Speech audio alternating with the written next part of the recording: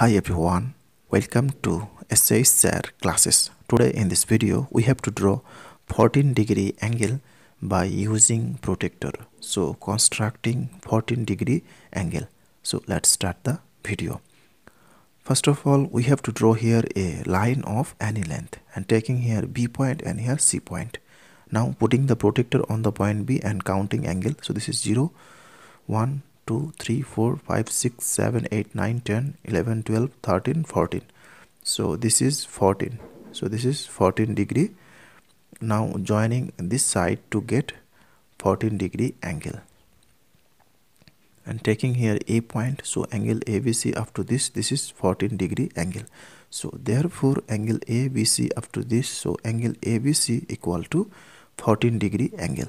That's all. Thanks for watching. If this video is helpful to you, then please share it with your friends.